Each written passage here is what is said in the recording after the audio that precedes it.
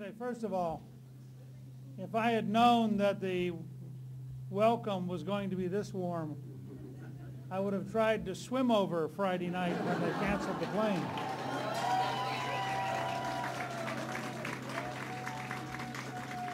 And all of my friends from America who I saw this morning when we arrived said to me what an amazing gathering you had yesterday and how powerful it was. And I looked at some of the video on the way over here from the hotel, and I must say, President Rajavi, that the enthusiasm with which you were greeted was second only to the enthusiasm with which I was just greeted here. But I urge your organization to edit the best 30 minutes to an hour of that and put it on cable in the Washington, D.C. area in the hopes that some people in the State Department might actually see the reality that this is a massive worldwide movement for liberty in Iran and not anything like the State Department's descriptions. And I think what you did yesterday was historic and extraordinary and needs to be driven home so that everybody who makes foreign policy decisions in the United States understands just how big this movement is getting, how widespread it is, and how bipartisan the American support for it is. So I commend you on a very successful day yesterday.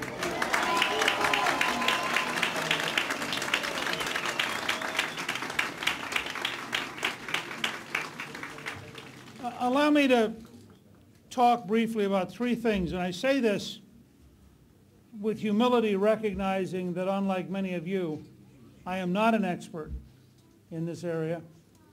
I am a historian by training, but it is a topic I have lived with for much of my life.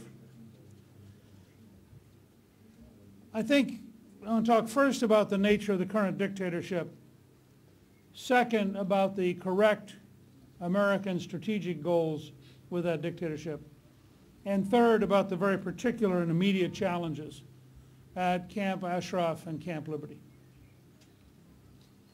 First of all, the nature of the dictatorship. It's captured, I think, by Mark Bowden, who was an American journalist who was most famous for writing a book called Black Hawk Down about Somalia, but who wrote a book called Guest to the Ayatollah, which is a study of the hostage crisis of 1979-1980. The subtitle of the book was Iran's First Shots in the War Against America. And what he was capturing was that the Khomeini regime, the dictatorship which is still there, is not confused. It is a dictatorship which wants to impose a very particular power structure not only on Iranians, not only on people of the Gulf, but around the world.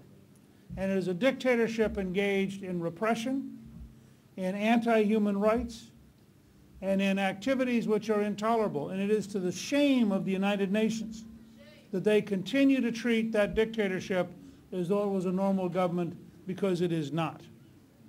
So the first step is very simple. We will never have peace and we will never have justice in the region as long as that dictatorship survives. Yes, sir.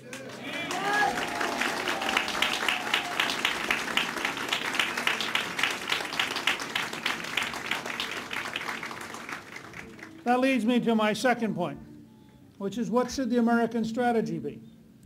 Our goal should not focus on nuclear weapons. Our goal should not focus on temporary strategic deals. Our goal should be to assist the people of Iran in overthrowing the dictatorship and eliminating the dictatorship. Now, I cite this because it actually relates to what our strategy should be in Iran.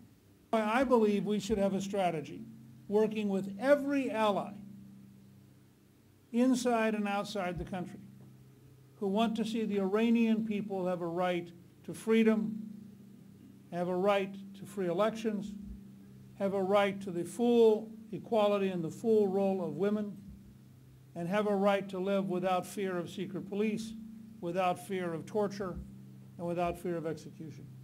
And we should be committed to that kind of Iran.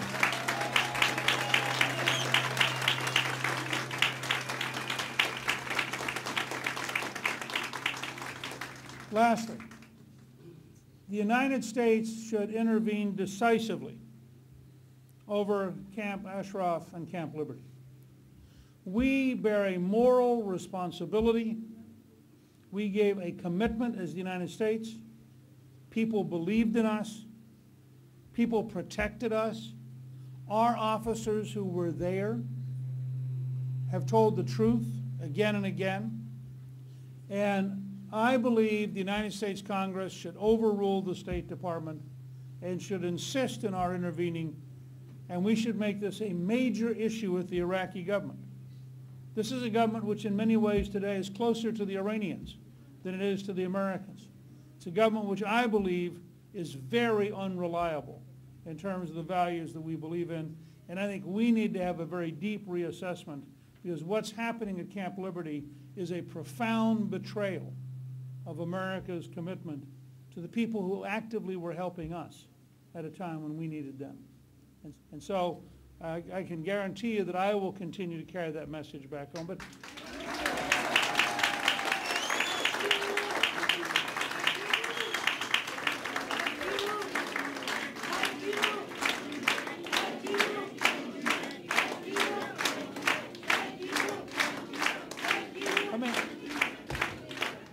let me just say one last thing on behalf of the great struggle that President Rajavi and all of her supporters and her family and everyone has led.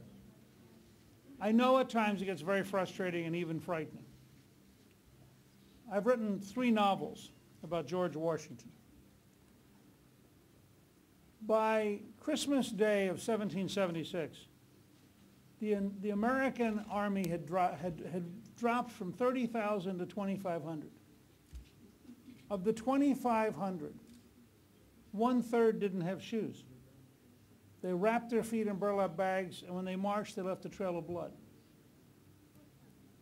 They were desperate. And Washington crossed an ice-bound river in a snowstorm at night to march 9 miles in the dark to surprise a military unit to try to get some kind of a victory just to keep the revolution alive. Their password that night was victory or death, and they meant it. The revolution was hanging on a thread. They won. They surprised the German unit that was at Trenton. They captured 800 soldiers at the loss of 1 American. And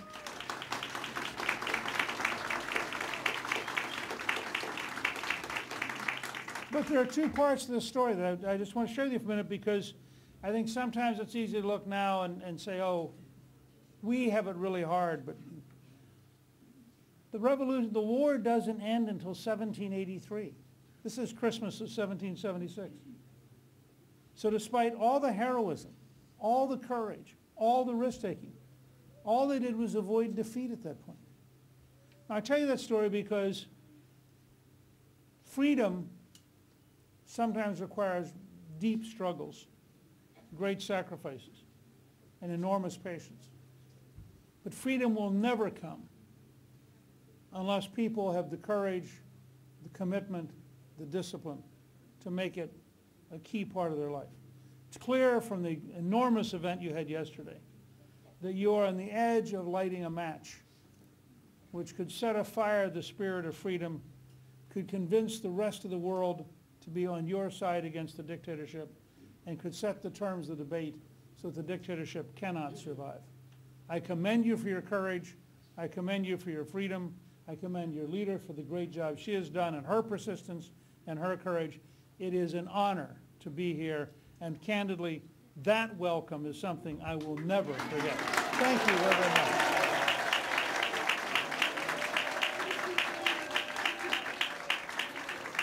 I would like to express my best gratitude for your presence and also for your strong position vis-à-vis Mullah's regime ruling Iran, vis-à-vis religious dictatorship ruling Iran.